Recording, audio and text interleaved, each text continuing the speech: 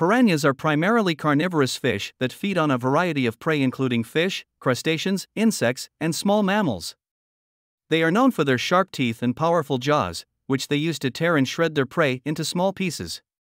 Piranhas are opportunistic feeders and will eat almost anything they can catch. They are known to form large schools and hunt in groups, which allows them to overwhelm larger prey. They also have a keen sense of smell, which they use to detect blood in the water and locate potential prey. While piranhas are often portrayed as vicious man-eaters in popular culture, they typically do not pose a significant threat to humans.